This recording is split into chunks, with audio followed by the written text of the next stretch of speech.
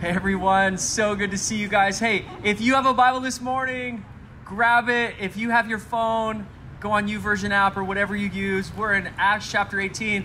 We've been traveling through the book of Acts, which is like the 30-year history of the early church, and seeing like how they lived and how they followed Jesus and different experiences that they had that can be informative for us as we learn to follow Jesus in the moment that we're living through. So we are in Acts chapter 18.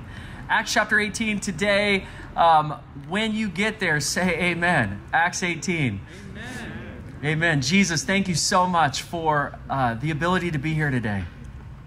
On this beautiful day in the city of Davis, in the center of the city, God, where we can be an expression of hope and life and healing and redemption through Jesus. I pray, Lord, for every person here today, that you would speak to their hearts.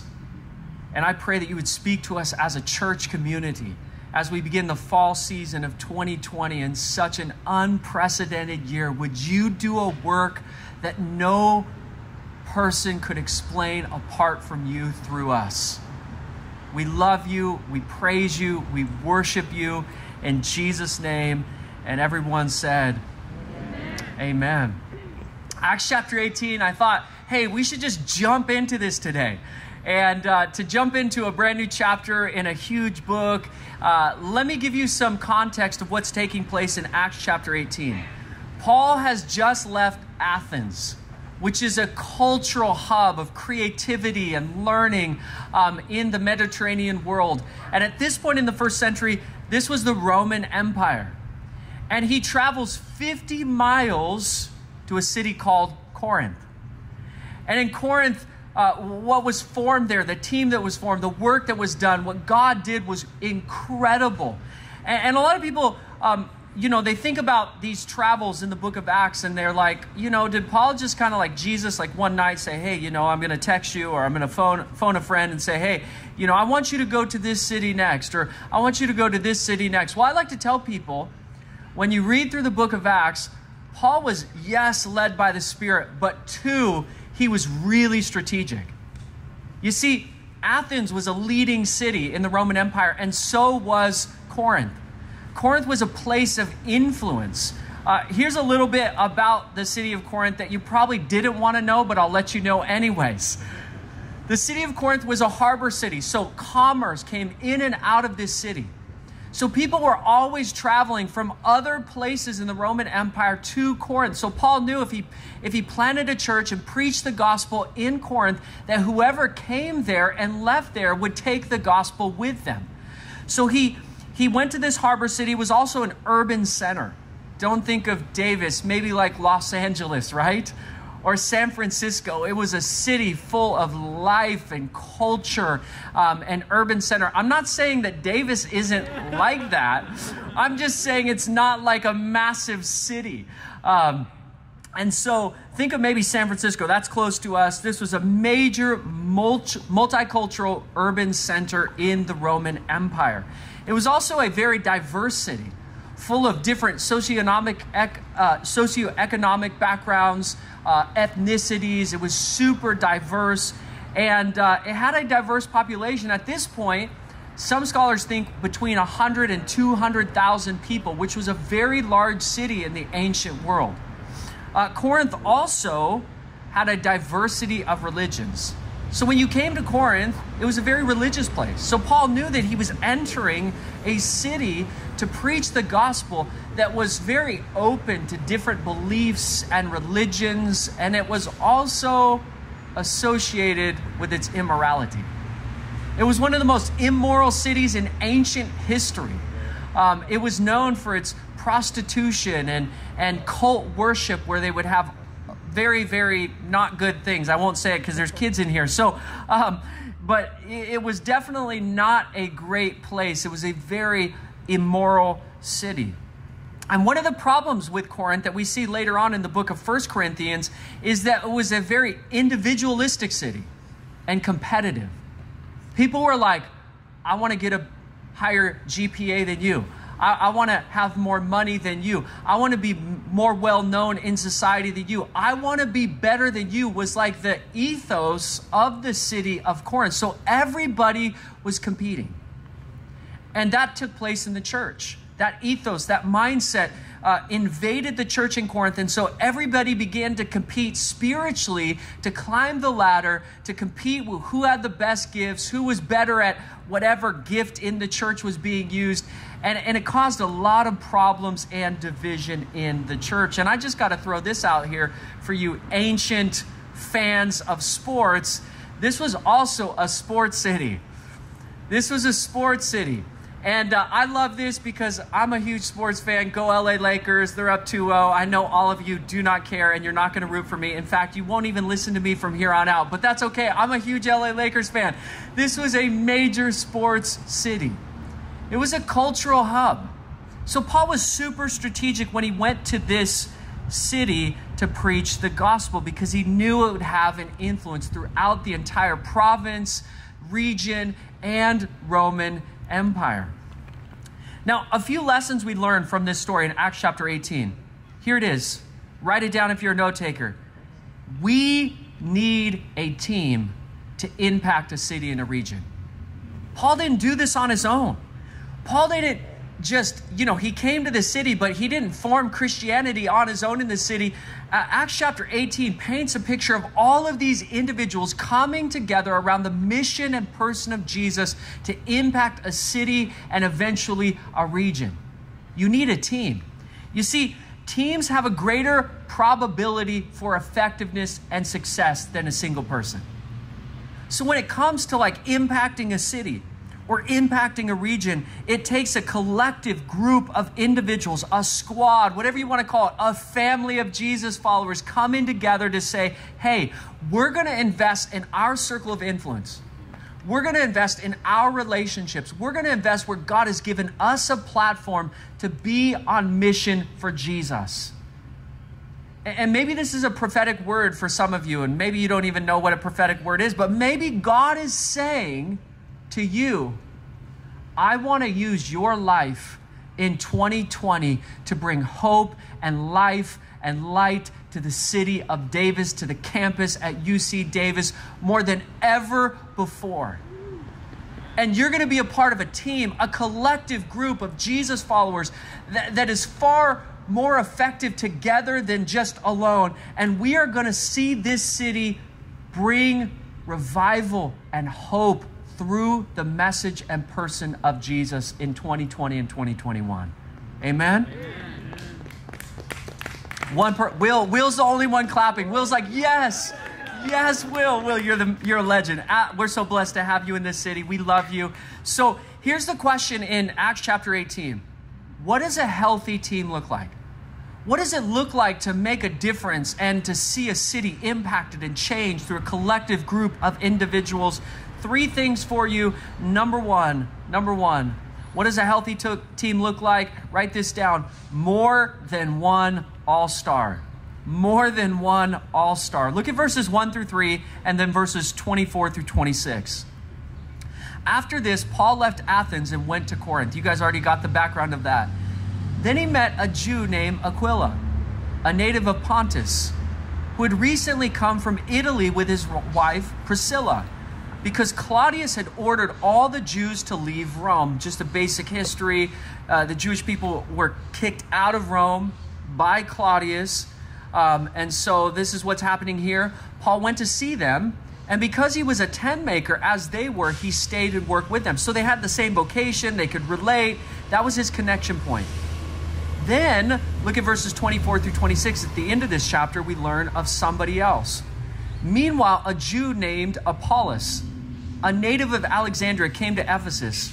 He was a learned man, super smart and intelligent, like all of you who go to UC Davis, with a thorough knowledge of the scriptures. He had been instructed in the way of the Lord, and he spoke with great fervor and taught about Jesus accurately, though he knew only the baptism of John. He began to speak boldly in the synagogue. When Priscilla and Aquila heard him, they invited him to their home and explained to him the way of God more adequately. They're like, hey, we know some things you don't, so let us help you so that you could be more effective. Verse 27. When Apollos wanted to go to Achaia, the brothers and sisters encouraged him and wrote to the disciples there to welcome him. When he arrived, he was a great help to those who by the grace had believed, for he vigorously refuted his Jewish opponents in the public debate, proving from the scriptures that Jesus was the Messiah. All of this took place in Corinth. So basically what he says from the beginning of the chapter to the end of the chapter was that Paul planted the church in Corinth. He was the one who started it. He planted it around AD 49 through 51. He goes to the city of Corinth. He plants in this cultural hub of influence. And then he stayed there for a year and a half. And he taught the way of Jesus. That's what it was called in the early church. It wasn't called Christianity. It was called the way of Jesus because it was a way of life. It was following Jesus on this path and this way of life. So he teaches the way of Jesus. He disciples all the people there. And then he leaves for Ephesus. Ephesus is around 200 miles away. He leaves for Ephesus. And then when he leaves, Apollos stands up and he says, I'll pastor the church now. So Apollos, who was this incredible orator, he was just an exceptional communicator. He began to teach and pastor this church post-Paul. Let me tell you about these two all-stars. Paul wrote most of the New Testament, half the New Testament, so it's a majority. He was known as the LeBron James of theology in the first century. He was like the man. He was brilliant. Apollos was also famous because he was one of the best communicators in the first century early church. So these guys were absolute all-stars. And here's the thing about effectiveness. You need more than one person. You need all kinds of talented, gifted people to carry out the message of Jesus and the work of Jesus in a community to make a difference. It's like Shaq had Kobe, Jordan had Pippen, and LeBron has AD. Thank you. At least someone knows in here. You have to have a team because a team has greater influence. Now, you might say, well, okay, what does a great team look like? What does a healthy team look like, full of individuals who are gifted in their area according to God? Well, hey, turn with me to 1 Corinthians chapter 12. 1 Corinthians chapter 12, and we're going to pick up at verse 4. 1 Corinthians chapter 12, verse 4. Paul writes this. He says there are different kinds of gifts, right? We all have different gifts, but the same Spirit distributes them. There are different kinds of service, but the same Lord. Same Spirit, same Lord. There are different kinds of working, but in all of them and in every one, it is the same God at work. If you like to take notes, write this down. Paul is saying there is diversity of gifts, but there is unity around God. We're all different. We have different experiences, different gifts, different degrees, different places of study. But guess what? We all have in common the same Spirit, the same Father, the same Messiah, Jesus Christ. We're all followers of Jesus. So there's diversity and unity. I'm going to go back to the sports illustration because I'm just like digging sports right now. So on a basketball team, you have 5 different players. And on the court, those 5 players make up 5 different positions. So you have like a point guard who passes the ball, gets assists. You've got a shooting guard who shoots the ball. I was a shooting guard through college, and I was like the black hole. You gave me the ball, I was going to throw it up. You got a shooting guard, you got a small forward, a power forward, a center. That's defense, rebounding, dunking. And every person on that team has a different skill set. But the great teams, each of those skill sets come together for the good and success of the team. And they, although they're different, they unite around one goal to win a championship. And that's what a good team is like. There's diversity, right? And it's okay to be different. It's okay to have unique skill sets and experiences in different places on the team. But we all come together for the same Jesus and the same mission around Jesus. Notice what he says next, verse 7. Now to each one, the manifestation of the Spirit is given for the common good. To one, there is given through the Spirit a message of wisdom. To another, a message of knowledge by the means of the same Spirit. To another, faith to the same Spirit. To another, gifts of healing by that one Spirit. To another, miraculous powers. To another, prophecy. To another, distinguishing between spirits. To another, speaking in different kinds of tongues. And to another, the interpretation of tongues. You're like, what's that? It's okay. We can talk about that later. All these are at work of one and the same Spirit, and he distributes them to each one just as he determines. Verse 12. Just as a body through one has many parts, but all of its many parts form one body, so it is with Christ. For we were all baptized by one Spirit so as to form one body, whether Jews or Gentiles, slaves or free. And we were all given the same Spirit to drink. Metaphorical language. We all share in the Spirit of God. Even so, the body is not made up of one part, but of many. So what's his point? Diversity, unity, variety. Again, he's focusing on this. Variety of gifts, same God. Like sometimes we're so focused on a team of like, this is what I do and this is what you do. And we have silos on teams, or like sports teams get like this, workplaces get like this. It's like, oh, this is our team. We're a team within a team and we're better and all we care about is our own success. That's not healthy. So God is driving home the point. No silos in the kingdom of God. No solo teammates in the kingdom of God. We are all together even though we are super diverse. Diversity is a part of God's imprint and creation. And so you have here in this book, in the book of Acts, you have Paul.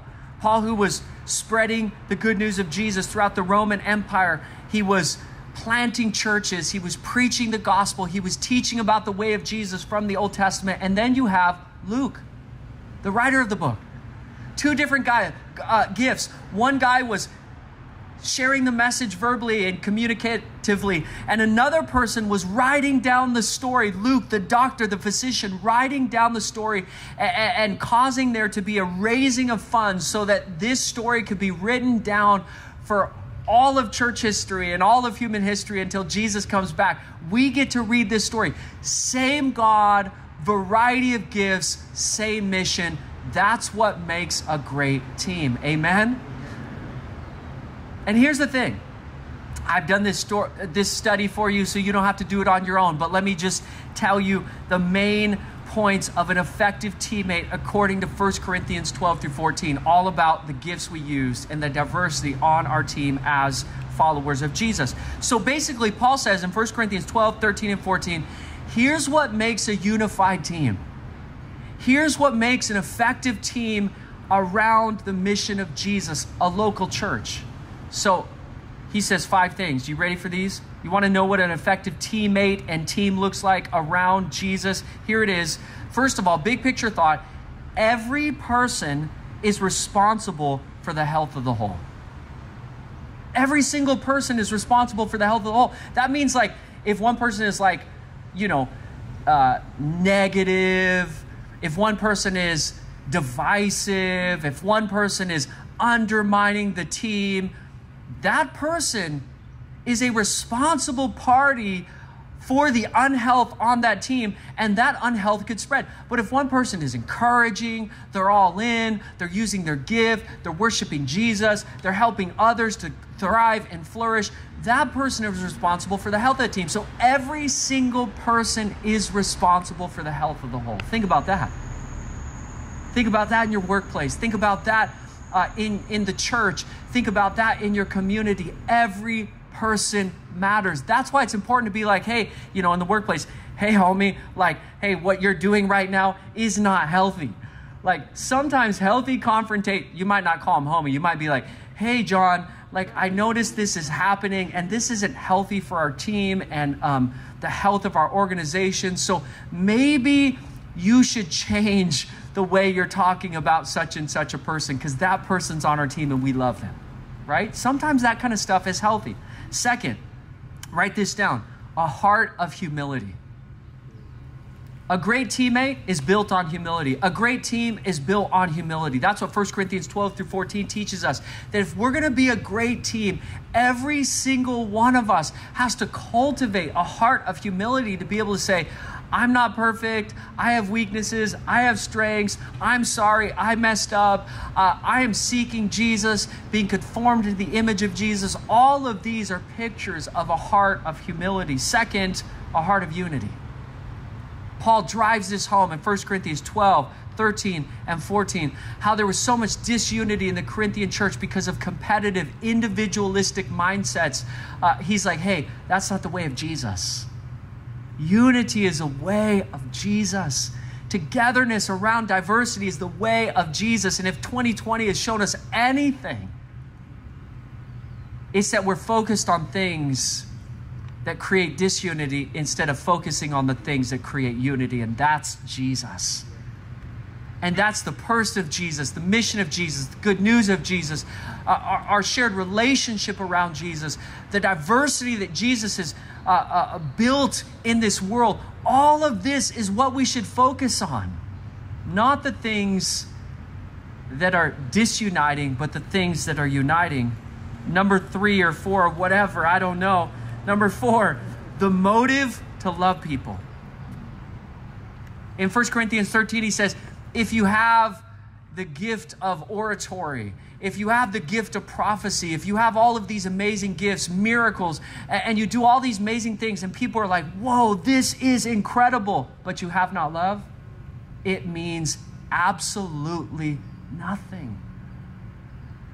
So it doesn't matter how good of a communicator you are, or how smart you are, or how, athletic you are, or how good of a worship leader you are, whatever it is, if you aren't doing it out of love, if you're not saying, I'm using my gift to cause you to flourish as a follower of Jesus because I love you and care about you, it's not about me. I'm not waiting for people to tell me how awesome and amazing I am.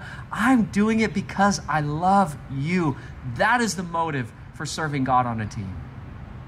Number 5, I don't know. Where are we at?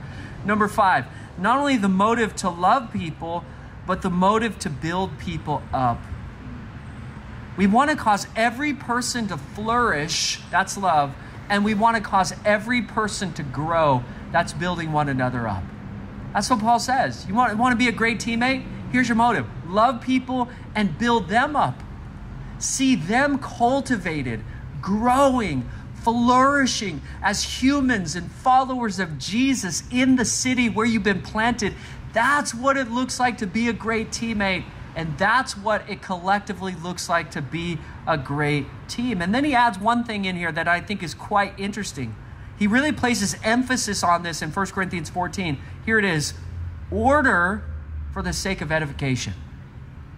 Paul's like, and if we're going to flourish when we gather and we meet, there has to be order, right? Some of us are like, God isn't a God of order. Like God just kind of does things, right? Kind of like me, shoot from the hip, do whatever I'm feeling in the moment. Actually, that's okay if that's you, but God is a God of order. From the very beginning of creation, he spoke the world into existence, and then he detailed forming the world. That was order. To gathering his people through Abraham and building a family and tribes, 12 tribes, and the way he placed them and the way he built the tabernacle and every detail and the aesthetic of the tabernacle and then the temple. All of this God designed because God is a God of order. And so God basically says this: if there's going to be effectiveness, there has to be order. Right? It's like on a team, you got a coach, and then you have positions, and then you have roles in that position. It's like order brings effectiveness. And so Paul emphasizes that as a major aspect of a healthy teammate and a healthy team. All right. That was just point number 1. Are you ready for point number 2? Here we go. And I'm gonna go a little faster through these. Number 2, not only more than one all-star, but verses 5 through 8, more than one approach. I love this. Verses 5 through 8. Check this out. He says in Acts chapter 18, let me get back there. In verses 5 through 8, he says, when Silas and Timothy came from Macedonia, Paul devoted himself exclusively to preaching, testifying to the Jews that Jesus was the Messiah. But when they opposed Paul and became abusive, so they were opposing Paul, they were saying mean things toward him, he shook out his clothes in protest and said to them, your blood be on your own hands. I am innocent from it. From now on, I will go to the Gentiles. This was an ancient way of saying, peace out. You don't like me? I'm out. Like ancient boundaries.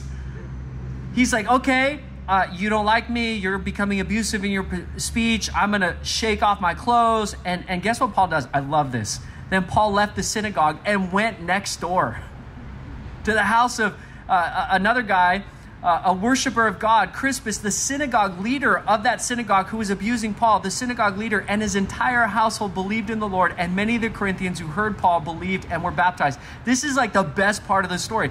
Paul's getting opposed. They're saying mean things against him. He's like, ancient boundaries, peace out. And then he doesn't like go 10 miles down the road. He goes across the street. He says, hey, anybody who wants to follow me, leave the synagogue, come with me. We're going to follow Jesus. And the leader of the synagogue says, I'm leaving all of you guys. You don't have a teacher anymore. I'm following Paul and Jesus.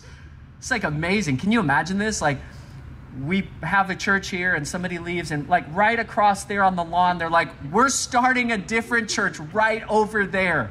And if you want to worship Jesus, come across the street. That's what it was like. And this is cool because Paul was preaching Jesus. The people began opposing the message. And so he pivoted and went next door. And here's the thing. Paul was committed to the mission and refused to quit when he faced opposition. Like, that's a good word. There's so much opposition in our life, in our culture in 2020. And even without the global pandemic, even without the events, being a follower of Jesus in a post-Christian society means we're all going to face opposition. But if we're committed to the mission, no matter the opposition, we're going to keep going with Jesus. And if you know anything about the early church experienced a lot of persecution for spreading the way of Jesus. There were many opponents. Christianity was not a legal religion in the Roman Empire. And so whatever they faced, they learned an important lesson. Persecution is not a dead end. Persecution is not a closed door. Persecution leads to new approaches. Persecution leads to new doors opening. When one door is closed, God opens another door. I want you to know that in your life. You're like, man, my friends, they're opposing me because now I'm beginning to follow Jesus. People that I love, my family members, they're making fun of me because I'm committing my life to following Jesus. I experienced this growing up. None of my family members were Christians when I came to believe in Jesus.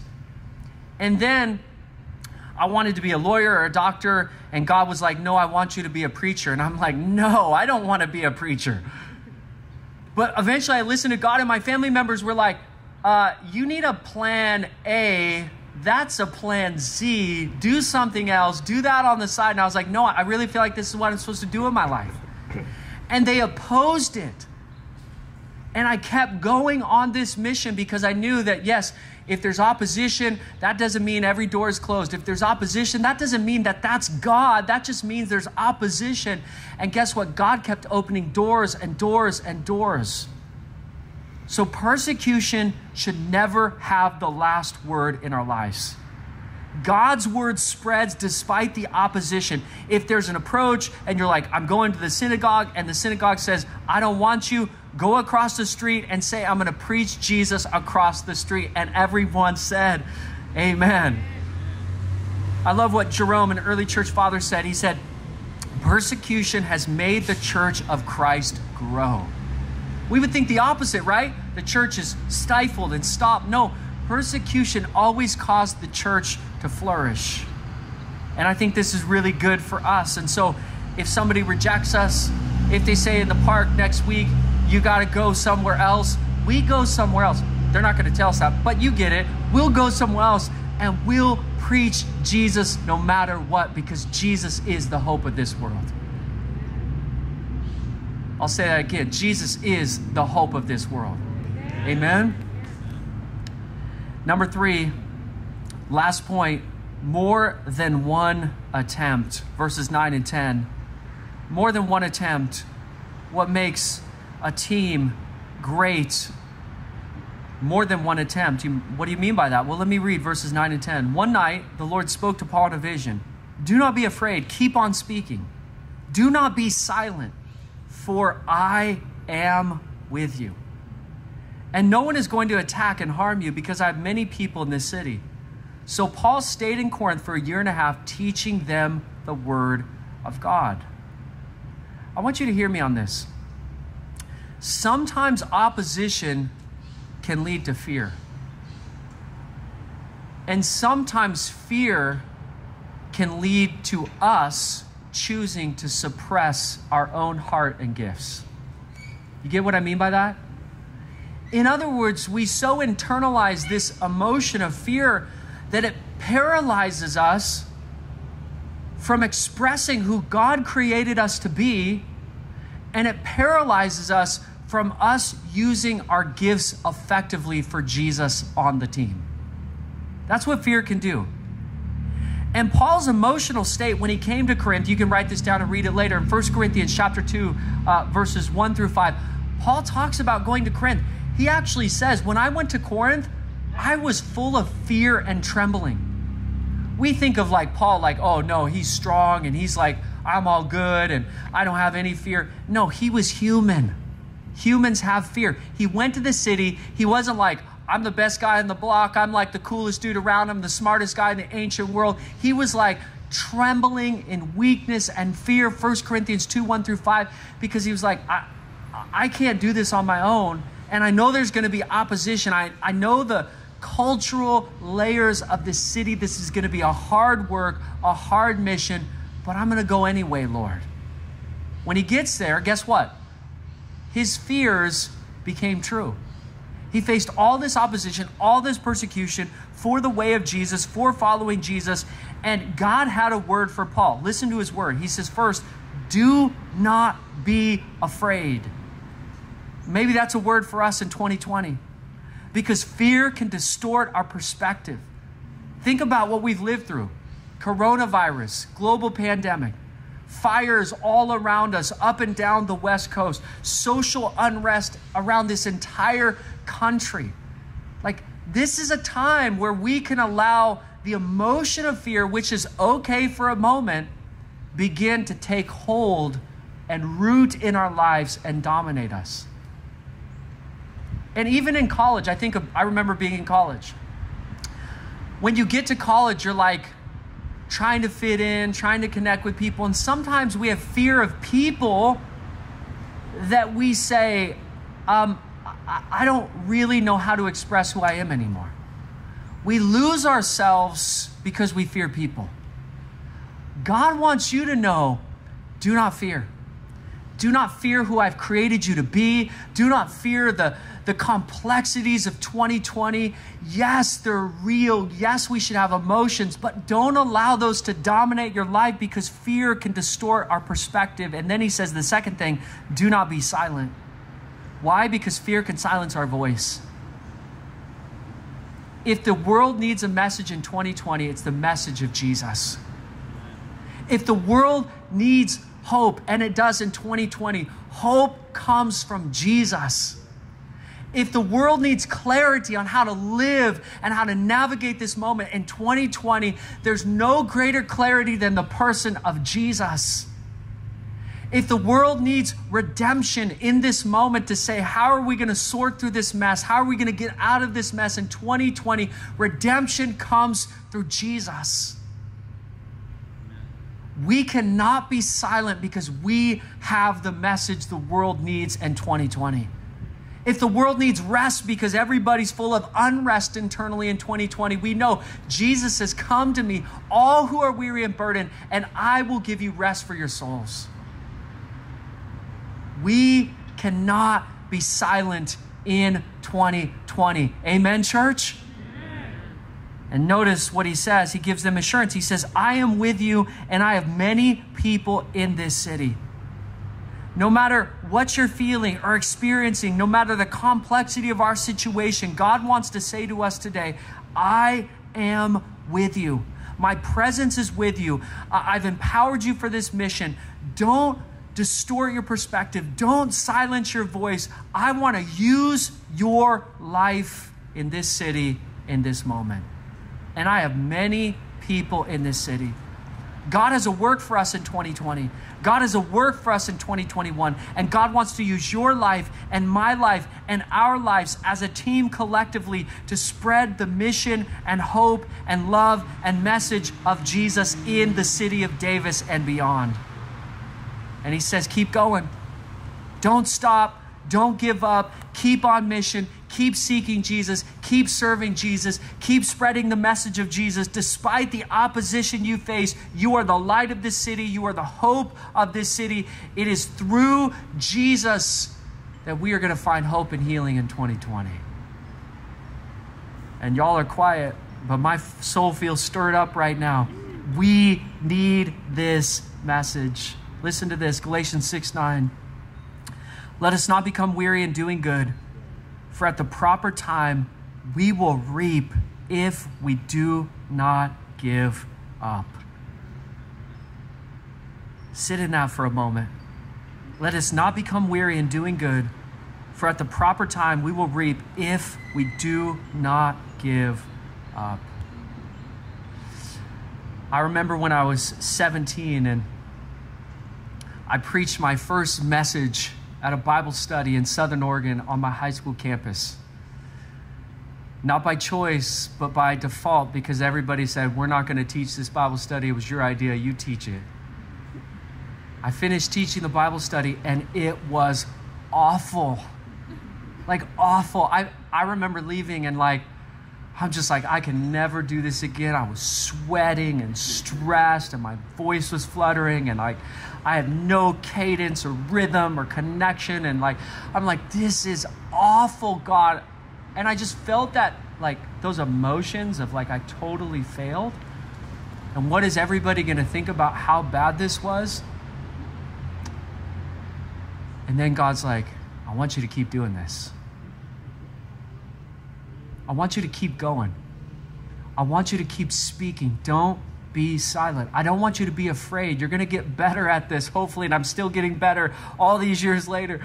I want you to keep going. Do not let fear drive my calling and my mission for your life. And I could have sat in those emotions and in that moment and say, I quit, I give up, I'm going to be silent. But instead, I kept listening to the voice of God, and I kept going, and I kept doing it, and I kept getting a little better. I'm just a little better than I was at 17, but I'm just getting a little better even in this moment.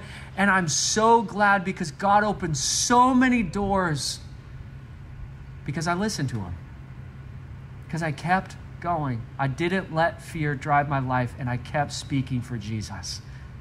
That is a word for us in this moment. That is a word for your life in this moment. 2020 is going to be a great year for Jesus, even with all the opposition we're facing, and a great year for our church, even though we faced multitudes of opposition. Let's put our eyes on Jesus and be a great team in 2020. God, we love you. Thank you that we can sit in the park and we can open up our hearts and our Bibles, and we just want to center our hearts on Jesus right now. We want to hear this word that Jesus, you gave to Paul. Do not be silent. Do not be afraid, for I am with you. And I have many people in this city. In other words, there's all kinds of people that are going to get saved in this city because of this team. And I pray that you would use us with humility, with a love for people, with a desire to see people built up, with a collective responsibility to be a healthy team. God, I pray that we would center our hearts on Jesus and that you would use our lives in 2020. God, use every person here. Speak courage, speak hope, speak life, speak calling into their lives. And may we do this together, not on our own. We love you. We worship you. I pray for you if you don't know Jesus today. Jesus Christ is the Son of God, the Savior of the world. He left heaven 2,000 years ago. He came to this earth. He lived a perfect life. He died a perfect death on a Roman cross to reconcile you back into a relationship with your Creator God for all of eternity, to pay for all of your wanderings, all of your guilt, all of your wrongdoings on this earth, to forgive you, to wipe your slate clean, to give you hope, to express His love for you. And today, all you have to do to to begin to follow Jesus is say, I believe in Jesus. I receive him as my Lord and Savior. You can raise your hand. You can say this quietly or out loud. I believe in Jesus as my Lord and Savior. I believe he died on the cross for me. I believe that I need a relationship with God, and through Jesus, that bridge is gapped. I am forgiven. I have a new life and a new hope in the person of Jesus, and today is the day. God, I begin to follow your Son, Jesus Christ, for the rest of my life. In Jesus' name, let's worship together.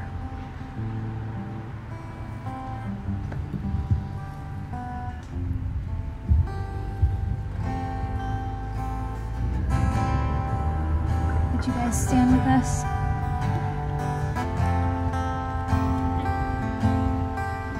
You can reflect on this truth with us this morning about God's incredible love.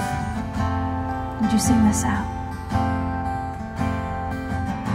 Before I spoke a word, you were singing over me.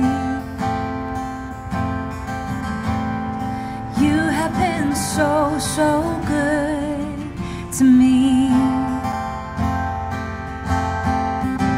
Before I took a breath, you breathed your life in me. And you have been so, so kind to me.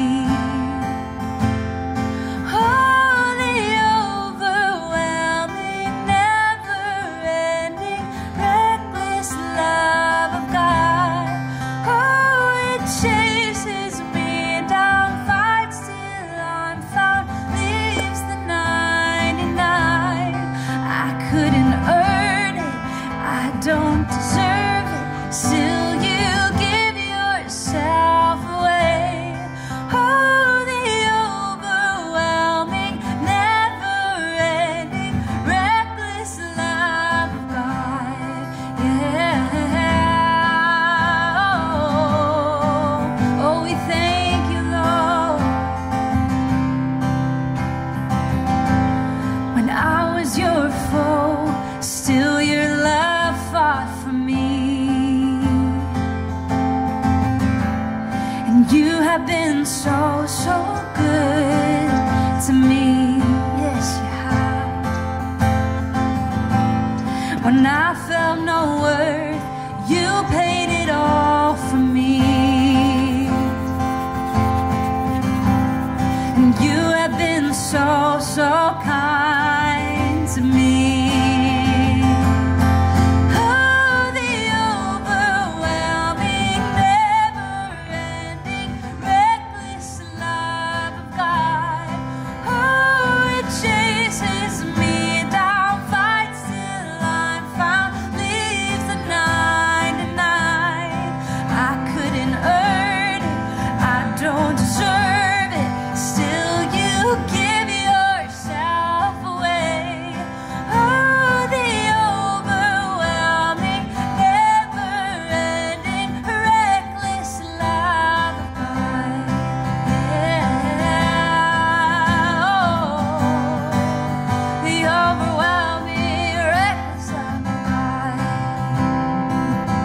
There's no shadow you won't light up, a mountain you won't climb up, you're coming after me.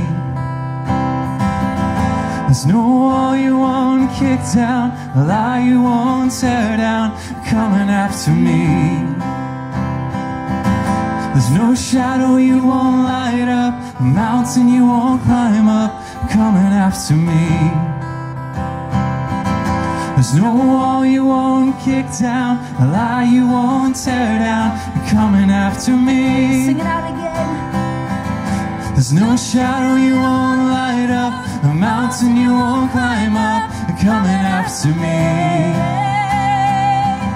There's no wall you won't kick down, a lie you won't tear down, you're coming after me. There's no shadow you won't light up, a mountain you won't climb up, you're coming after me. There's no wall you won't kick down, lie you won't tear down. You're coming after me. Oh, the overwhelming, never-ending, reckless love of God. And oh, it chases me down, fights till I'm found, leaves the 99, and I couldn't earn it, and I don't deserve it, and still you give yourself away.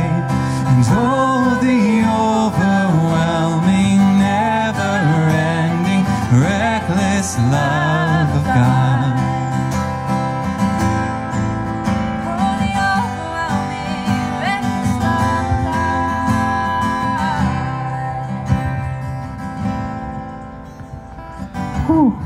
You guys give it up for the worship team, man. And to Wesley for that incredible message. It's amazing what a community can do as a team united with the vision of Jesus. So we want to give you a challenge this week as a part of our team. We want to leave this place and be unified in our communities. We want to invite our friends to church. We want to invite our roommates, invite our friends through Zoom. Even if we have to do it through Zoom, we can still invite people to be here and meet in person at church. So next week, don't forget that church starts an hour later. That's also an inviting point because you can even tell them, hey, you can sleep in for a little bit. Church starts at 10 a.m. next week. And if you're a college student, invite your friends. 9:30, we're hanging out right here. Love you guys.